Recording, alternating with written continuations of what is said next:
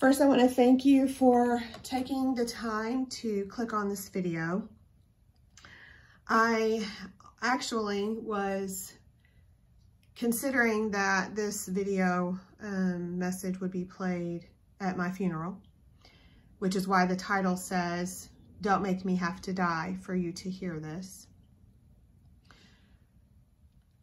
But what I have to say is extremely important. And I am reading notes so that I don't get off topic and go down rabbit trails, so please bear with me. It was important for me to speak to you at this time because there are important things that need to be said, and I need you to hear me and listen to what I have to tell you. A good friend of mine, Chris Stewart, preached a message one time in youth group, and for visual purposes, I want you to think about a shoelace.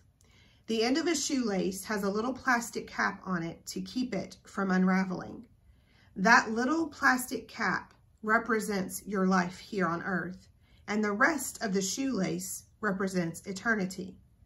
We spend so much time focusing on the little plastic cap and ignoring eternity. Colossians 3:2 says, to set your mind on things that are above and not on earthly things. I pray that you change your thinking today. I want to ask that you listen to what I have to say with an open mind and an open heart. Some things that I'm going to say might not be too hard to grasp, but other things will be extremely hard to take in. But just know that it is extremely important. Pretty much everything you have ever been told in your entire life is a lie. Think about that for just a second. You've not been taught, you've been indoctrinated to believe certain things, and the majority of what you believe is a lie. Even definitions of words are not the same. For example, most people right now, if I were to say the word God, most of you think Yahweh, the God of Abraham, Isaac, and Jacob. But the truth is, everyone that says God doesn't mean the same God that you do. I'm going to really blow your mind with this next statement, but not everyone saying Jesus is speaking of the Messiah, the Son of Yahweh. The Antichrist name is Jesus. How do you hijack a religion? You remove names and insert titles. Then you slowly change the definitions without making it obvious. Wolves in sheep's clothing. Think of that. And before you know it, people think they are following the Son of Yah, but they are following the Antichrist. I understand that that statement is going to be hard to accept, but it's the truth. And it is the condition of the world we live in.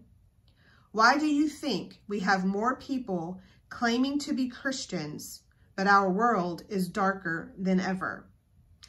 I present to you that the church has compromised under the umbrella of being relevant and reaching the lost.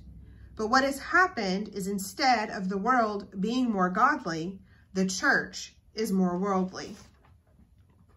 When I was growing up in church, we had a standard. Motives in religion were not always right, but the standard of walking the narrow road and being set apart was more evident. Having said that, back then, you weren't allowed to question those in authority over you. They went to seminary and they were smarter and knew more than you did. But the Bible clearly says in Matthew 7, verse 7 through 8, ask and it will be given to you. Seek and you will find. Knock and it will be opened to you. For everyone who asks receives, and he who seeks finds, and to him who knocks it will be opened. Questioning everything is hard, especially when you realize how many lies we believe.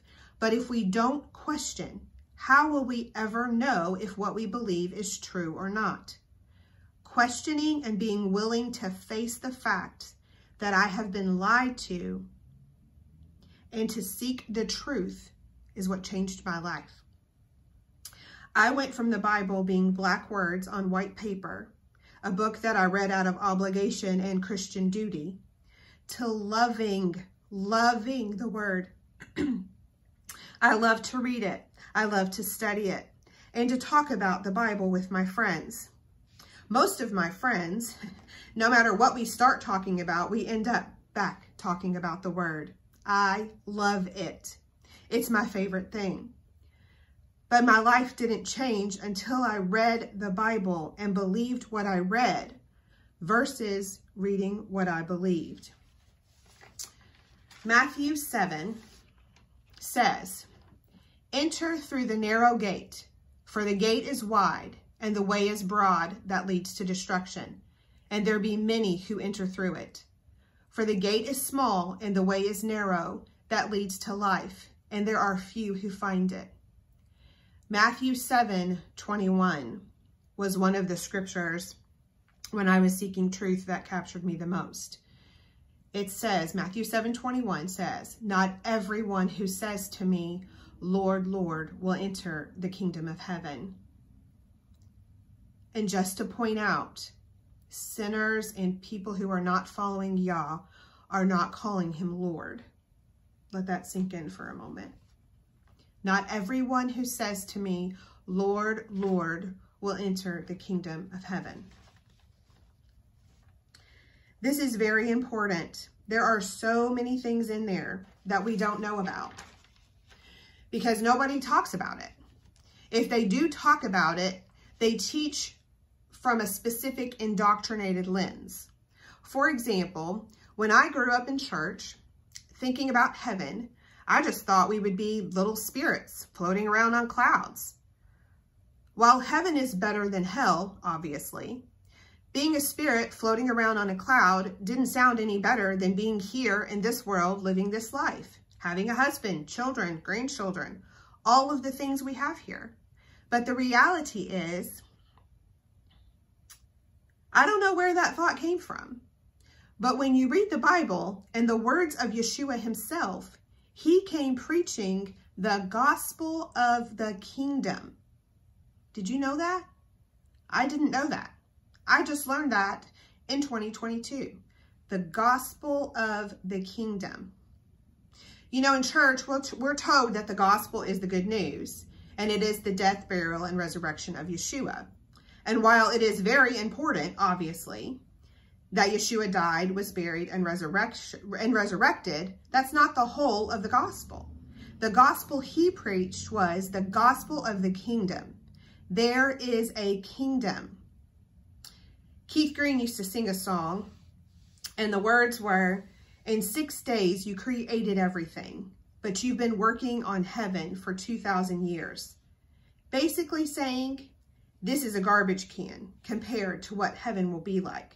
And the reality is there is a kingdom that is coming. And in this kingdom, we will be real beings with real jobs and responsibilities. Revelation speaks of us ruling and reigning with Christ. It's going to be so amazing. This time on earth is basically a job interview. You know, the parable of the talents. He gives you this life. How you live it and what fruit you bear determines what you do in his kingdom. And this is where we choose eternal life or death. The Bible says, choose life. It's a choice. If we choose life, taking up our cross and following him, then we get to live eternally. Don't believe me? Read your Bible. It's all in there. Read your Bible and believe what you read.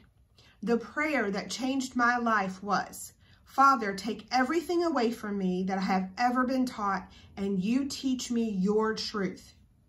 That prayer changed my life. I prayed it with the mindset of religious and spiritual matters, but he took it much further.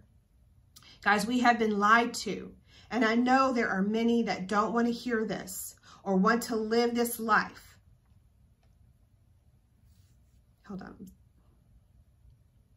There are many that don't want to hear this or want to live this life. They want to do what they want to do and have their fun, but the wages of sin is death, which equals the opposite of choosing eternal life. Others want to put their head in the sand and ignore and continue to live in the matrix. But the truth is, this is reality. This is the real world, as Morpheus would say. And we have a choice to make. And remember that shoestring with that little piece of plastic? That's a very short amount of time in light of eternity. And time is running out. Look around. The condition of our world has gotten so dark so quickly, and the only thing that is going to save us is Yeshua. No politician is going to save us. America is not going to be great again and save us. The only thing that is going to save us is Yeshua's return. You have to choose this day whom you will serve. You have to choose where you want to live, basically. Do you want to be a part of Yah's kingdom, or do you want to be the master of your own kingdom? And that kingdom is going to come to an end. It's just like when Satan took Yeshua on the high mountain and he said, I'll give you all of this if you'll bow down and worship me. Which kingdom do you want? Do you want this kingdom with all of this stuff that's going to burn up one day? Or do you want to be in his kingdom, spending eternity with him? The choice is yours. I pray you make the right one. It only cost that little piece of plastic. Matthew 16:25 speaks on that. That little piece of plastic on the shoestring to gain access to his kingdom.